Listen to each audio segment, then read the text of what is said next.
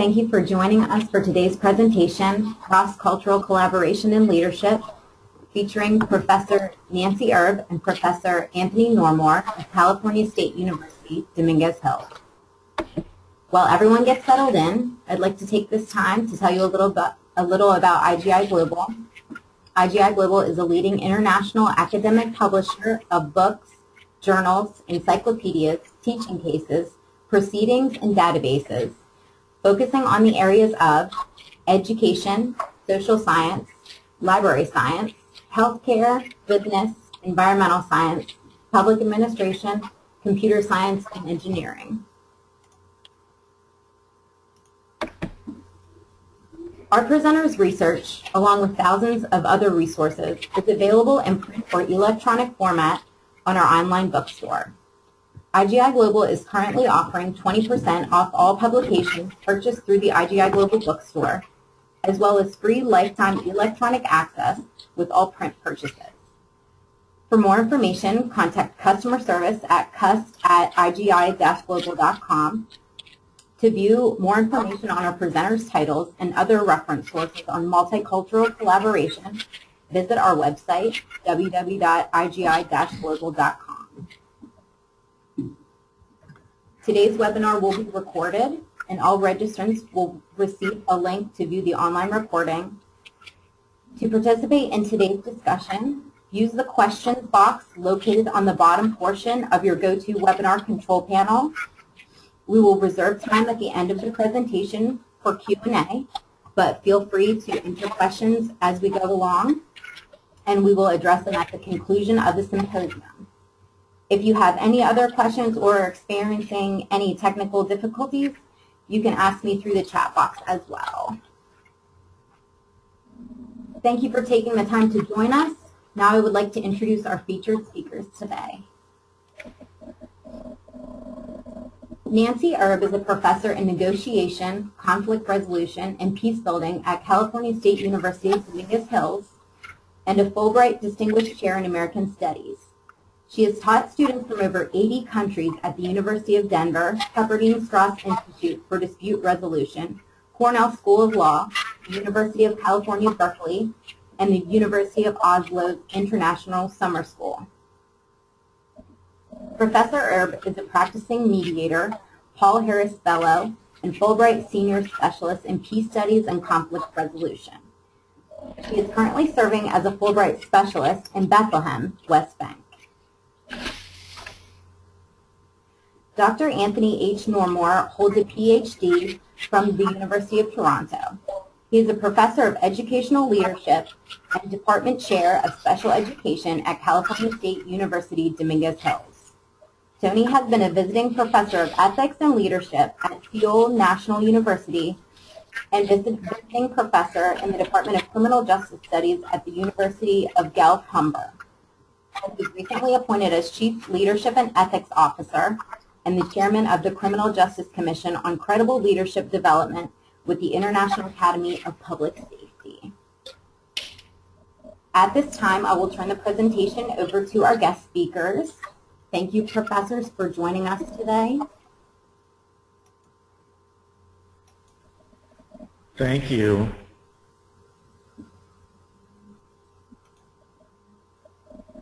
Hello, this is Nancy Erbe.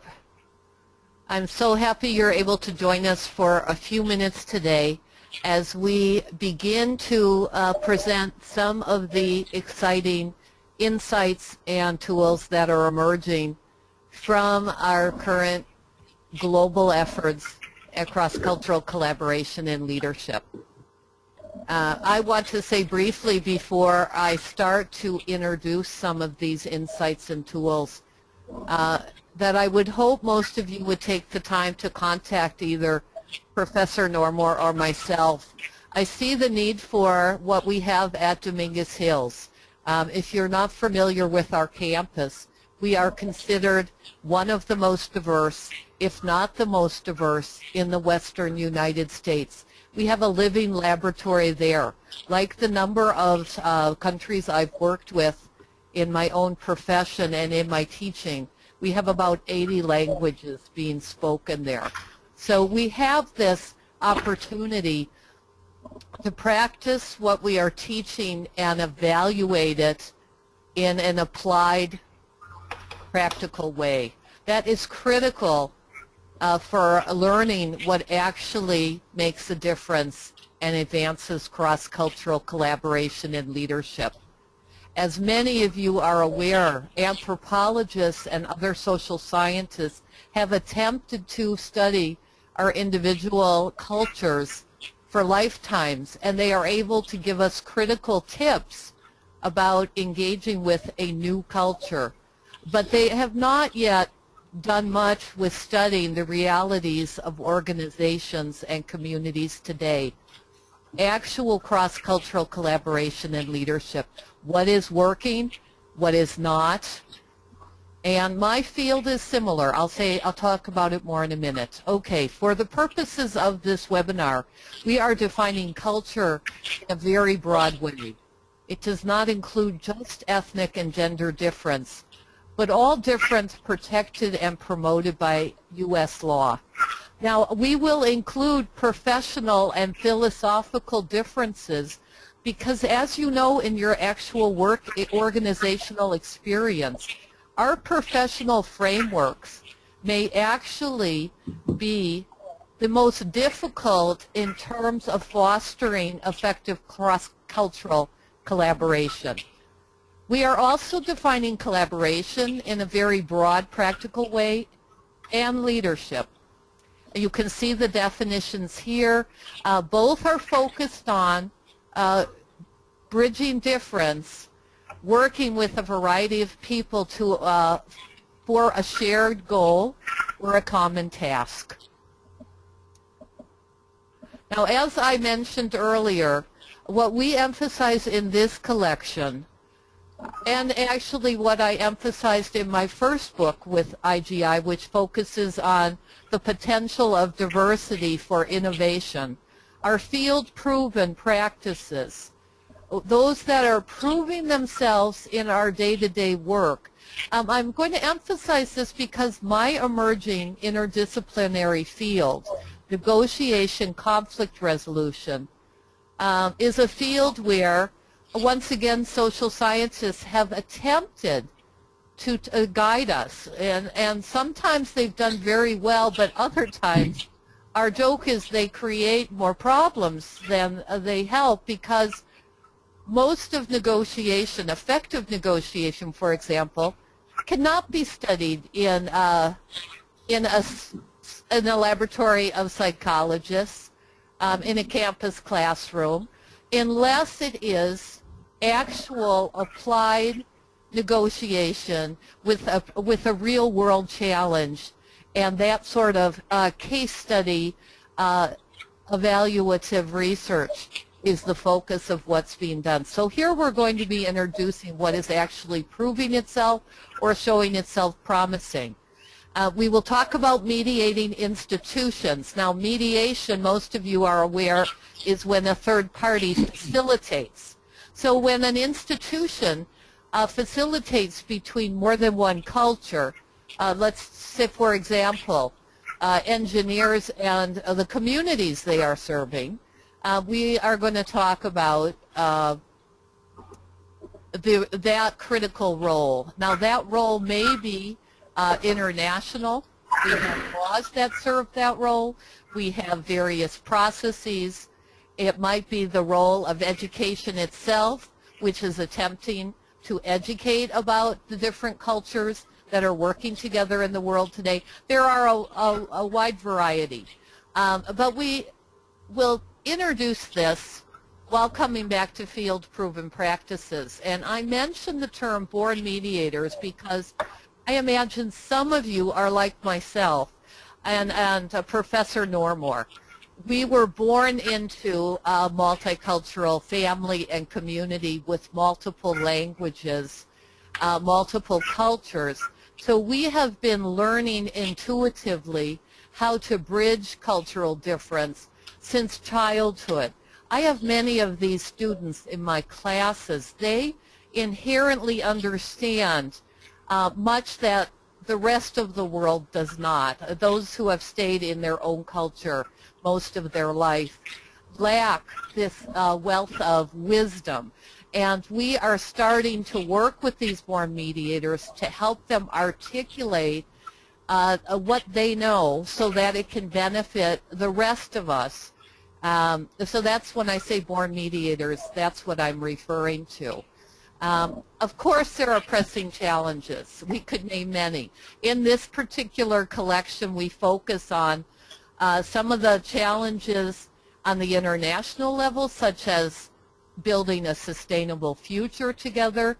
But we also talk about organizational challenges, how cultures come together and quickly misunderstand each other, start to describe each other in offensive ways, you know, everything that gets in the way of collaboration, innovation, and leadership.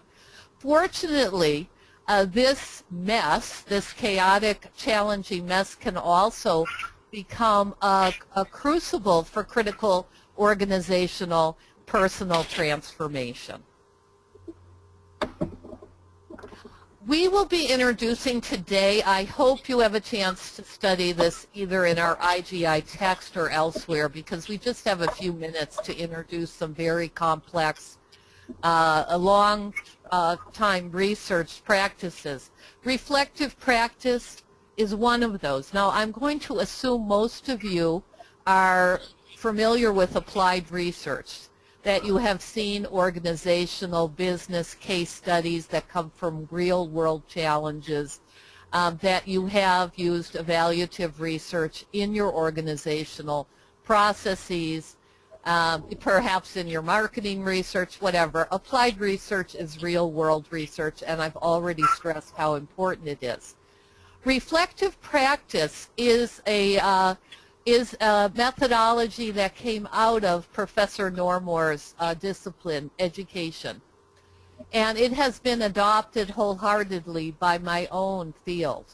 It is a practice that each professional within an organization, and actually it would benefit the non-professional staff as well, they are coached in evaluating, constantly evaluating and noticing the impact of what they are doing across a relationship, within a group or a team. It's just a constant evaluative. Is how I'm communicating helping the situation, or does it appear to be hurting, and then doing some personal inquiry. What might be wrong here? What could I do in order to make this a more effective for cross-cultural collaboration and leadership, for example? Okay, I think I have stressed this enough. This collection, and today, unfortunately, we can only introduce a couple, give you a taste of these tools, but this collection focuses on pragmatic tools that are helping cross-cultural collaboration and leadership. Another practice that is critical, especially in my first book on diversity and innovation, this was stressed again and again. It might have been included in every single author's contribution. Learning to suspend judgment and develop an increasingly open mind to others, especially those we do not understand, we do not instinctively appreciate. It's critical. It's something that needs to be practiced a lifetime, and without it, cross-cultural collaboration and leadership that works is impossible. So the first step is what we focused on for many years in organizations: experiential learning, consciousness raising, so that your employees, your organizational stakeholders can begin to identify their bias and barriers to cross-cultural work. I do not believe in the old traditional shaming approach to this. There are now many ways to do this consciousness raising in positive, even fun ways, and hopefully your organizations have experienced some of the many possibilities for identifying bias barriers to collaboration. I just have a minute or so to quickly give you a taste of our collection before turning this over to Professor Normore. My research over the last 20 years, global research with what I mentioned, students, clients, colleagues from about 80 countries, is that professionals are more likely to be the problem at the moment than actually cultures. We have learned to stay in our own professional worlds where we think alike, where we value the same outcomes, where we even interpret what is happening and frame issues in professional ways. So we have learned to operate in biased worlds, frankly. Now they have their reasons for the frames and bias, but my point here is we may be the best of engineers and scientists, we may be Nobel Prize-winning economists, but unless we're able to bridge difference, go outside our comfort zone, we will be challenged with cross-cultural collaboration and leadership. These are some of the other tools that our text will introduce to you. Process observation, seeking honest feedback across difference as part of reflective practice. Now, those of you who are doing cross-cultural work are aware of this. There are hundreds of different ways we communicate, relate, approach problem solving, organizational relationships. There is no way that even our texts can introduce all of these. But the good news is the research is very strong. If you want innovation, if you want quality decision making, you want to even heighten your cross-cultural diversity, your cross-cultural service. Now, I don't have time to talk about cultural frames, but I do want to mention that when students study cross-cultural collaboration and leadership, they learn some very unique tools. One that is commonly appreciated is a search for common ground. We must meet in the middle. But it's not a distributive dance. It's not the negotiation compromise. What we are promoting here is a very transformative and true cross-cultural co-creation.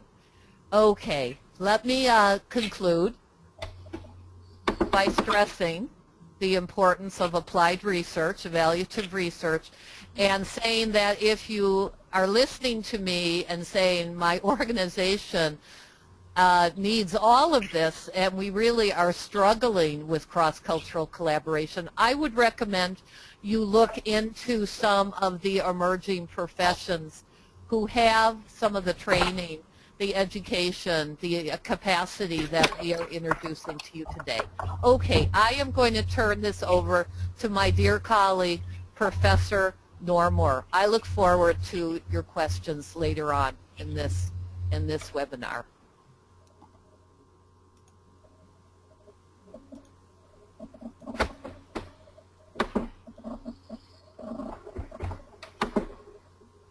Thank you, Nancy.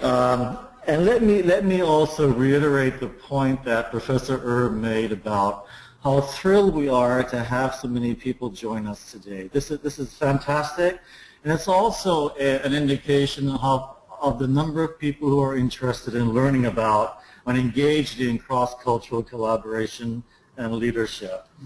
I'm going to take us through the organizational leadership piece here in this broadcast with hopes that, of course, Professor Erbe or any of you can chime in at some point or maybe leave it till the very end. You'll see here we have a lot of international contributors to our work. And obviously they span several continents and, of course, several countries as well. That, too, has been very intriguing for us because we see that we have lots of people in the world internationally who are engaged in similar work as we are ourselves and realize the importance of doing so.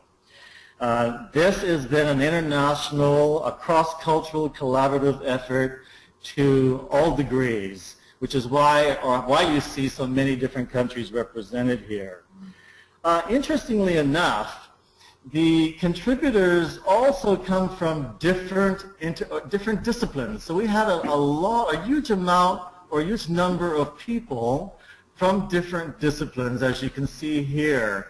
And interestingly enough, in addition to that, what we've seen is that a lot of people define leadership in unique ways. For example, many of our contributors have defined leadership, they range from things that somebody who others follow to somebody who communicates very well. Others in our group define it as more collaborative and includes some team facilitation. So that in and of itself explains or shares with us the difference in opinions and in how people look at leadership. Others, for example, define it as an ability in order to achieve a common goal. In other words, a leader who's able to bring together or has the skill set to bring together diverse people or diverse cultures in search of ways to accomplish that one particular common goal. But for our purposes, and Professor Erbe mentioned this earlier, we define effective leadership as a process, and that process, of course, includes cultural and social influence in which many people enlist the help and support of others in order to accomplish that particular goal. Let's look at some of the evidence-based practices that Professor Erbe mentioned as well. And again, these are integral components of the book in which we've just completed. Some authors, for example, thought or introduced pragmatic tools from that emerging field of NCRP, which is negotiation, conflict resolution, and peace building, and Professor Erbe's area is that. Others, of course, demonstrated this potency of leadership and as a best practice through case study and cross-cultural processes that involve leadership.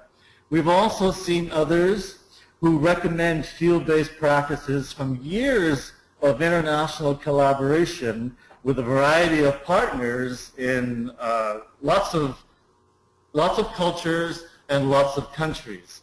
But some of those tools actually come from understanding, appreciating, and honoring the integrity of cultural norms and how important that is before people can really engage effectively in cross-cultural collaboration with leadership as a major piece in order to see that to be successful.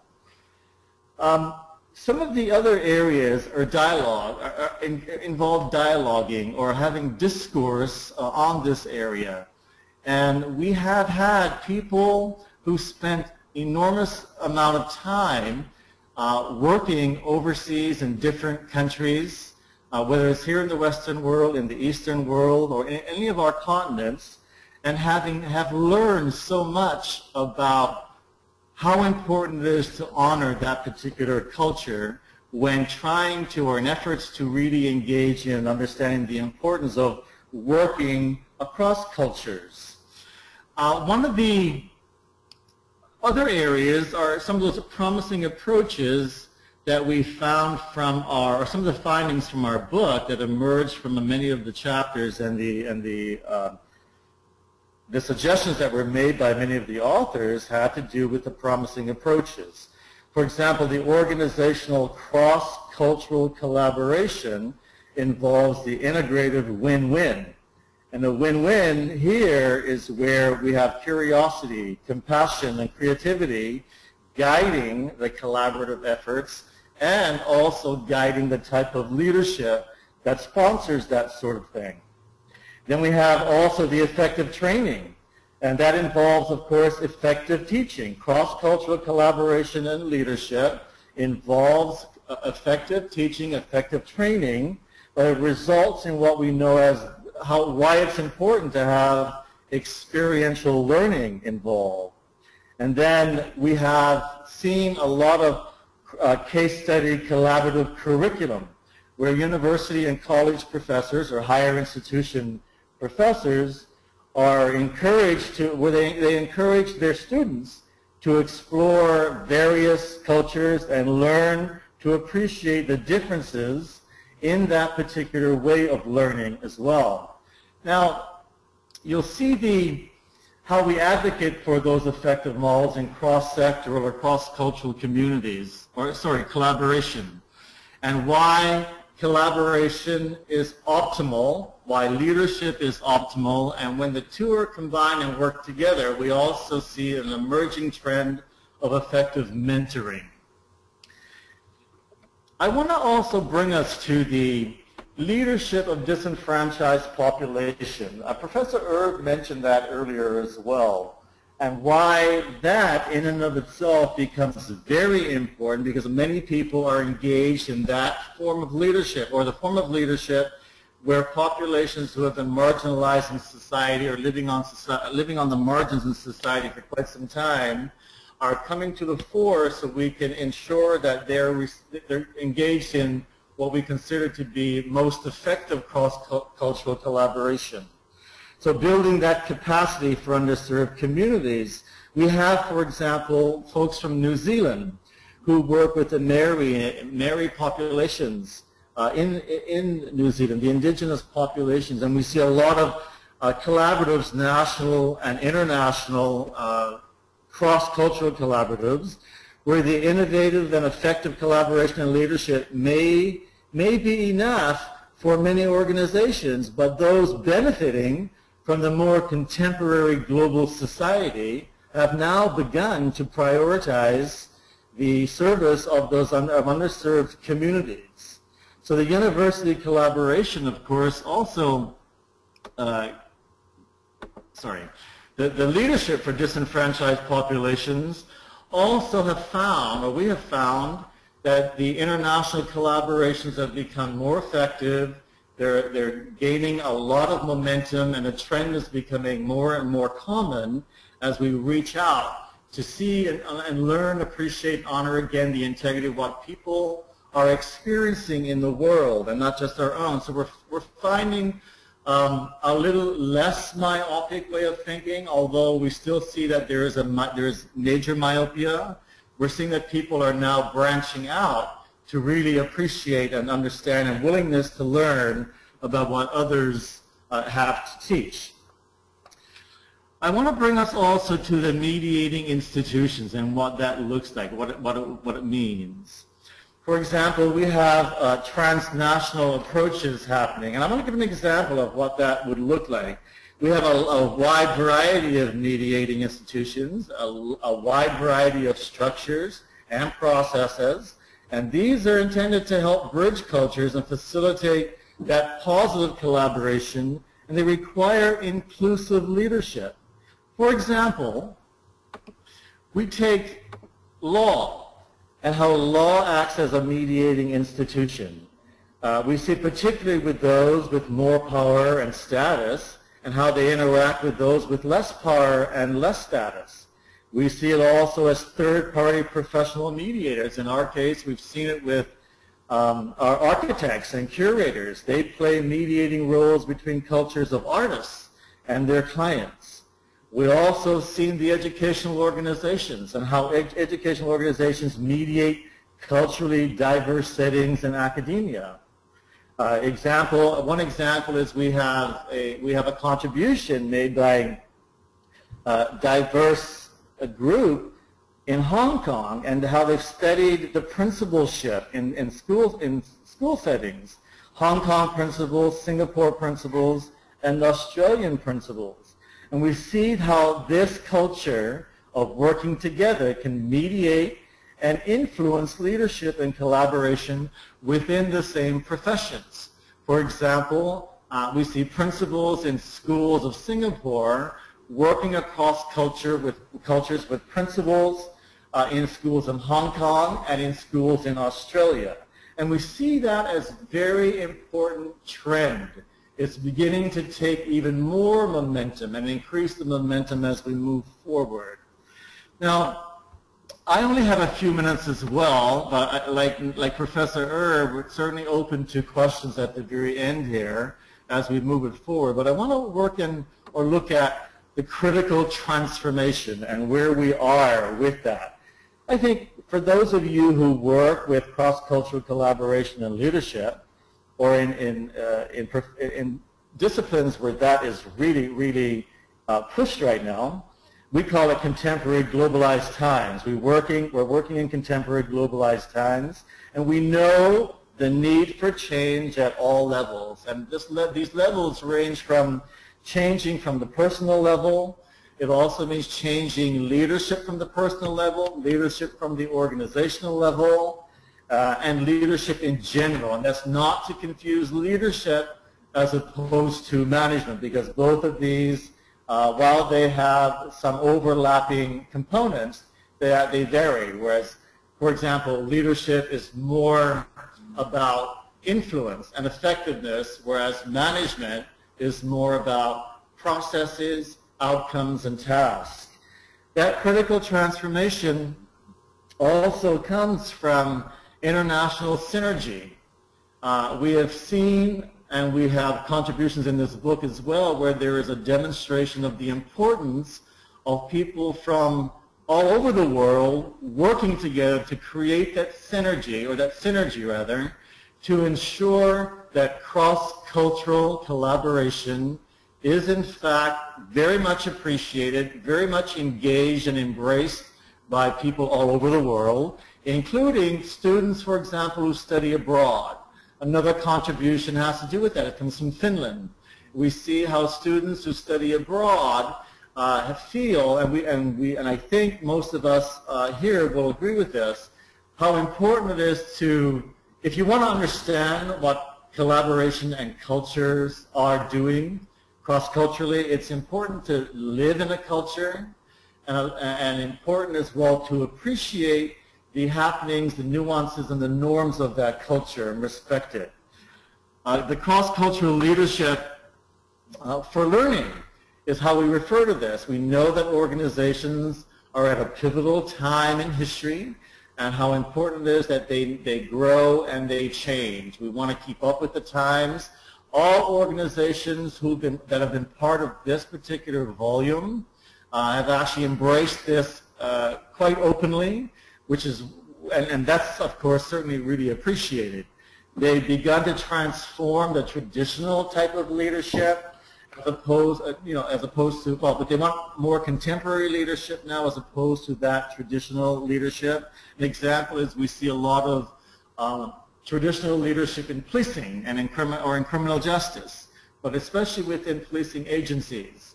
And having worked with policing agencies, I've seen that myself, but I've also seen more police officers and those and its constituents moving gradually toward transforming and looking for other ways to ensure that policing or law enforcement itself is really beginning to change. If they want to be successful, get community trust rebuilt, the public trust rebuilt, there's a way of doing that they have not done in the past.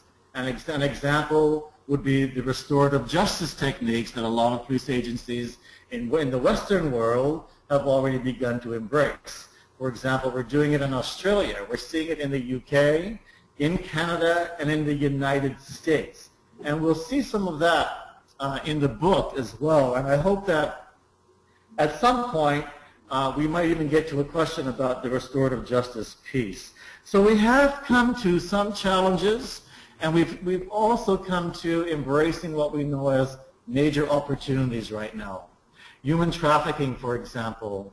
We're seeing a lot more police agencies across the world, especially here in the Western world, using different techniques to combat human trafficking, because it's definitely an international issue. And we see that, for example, it has increased substantially for all concerned with the welfare of women, the welfare of children, and of course the poorest, who are the least powerful members of society, for basic human dignity purposes. We see this more and more as initiatives to combat across cultures where worlds are now beginning to talk to each other through law enforcement, not as much as we want to, but we feel that we've begun to start bridging that gap. You see that communicative intelligence as well is another new idea added to the emotional intelligences that we've already seen by Howard Gardner's work and Carl Glickman's work as well, just on the different forms of intelligences and how important it is to be able to communicate with different cultures, not to impose a value or to impose a certain form of communication, but to really understand how people communicate when embracing different forms of, or different kinds of culture, or different cultures in general. We want to move to where we are and where we want to go from here. For example, we look at moving forward and what that means. The global economy, for example, and I believe that people here on this webinar will agree, it just simply demands effective cross-cultural collaboration and leadership. These are contemporary times. The old or the traditional form of leadership needs to change, and more contemporary leadership needs to be embraced. We also know that communication and leadership proficiency are needed in order for any of us to realize our global potential. And that potential, of course, comes from having various cultures coming together in search of that common goal. And finally, my last point here would be another interesting point that was raised within our volume on the importance of understanding the environment, climate change and sustainability, and how these issues will help improve cross-cultural collaboration and leadership in the future. I'm going to stop at this point and pass it over to our IGI representative, Anne, and we'll take it from here. Thank you so much. This has been a fantastic opportunity for both Professor Erbe and myself. So we'll now move on to questions if you have some.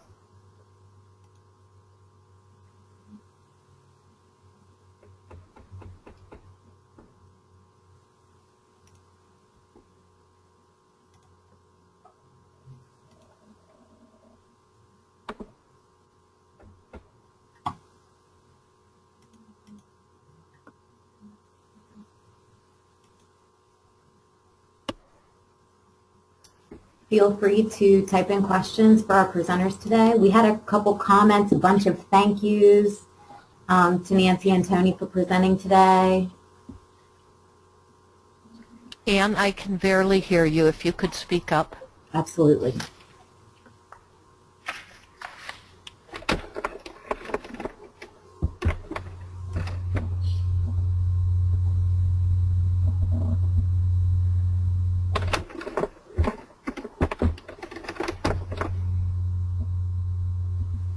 So it's really good to see that so many people are on here and they're involved in this. This is really, we're very grateful for this opportunity to share our thoughts and to gather other thoughts as well. But rest assured, we've been thrilled with the whole contribution of this volume, and both volumes, with Nancy's first volume and with this volume as well.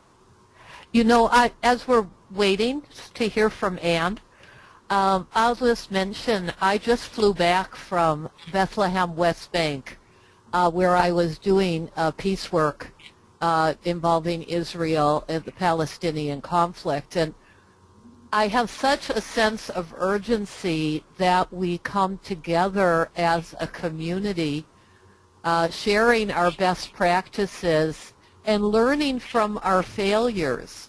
I saw, if any of you have been to Israel, have been to the Middle East, and experienced the conflict intimately, you will see multiple layers of failure to collaborate. And now it's much more politically complicated than what I'm about to say, but I'm going to focus on cross-cultural collaboration and leadership. There are so many examples of organizational failure implicit in those conflicts that I would love to see gatherings where we simply focus on what do we need to do to move forward with cross-cultural collaboration and leadership, and learn from all of your professional successes. I'm not seeing enough of it at the moment.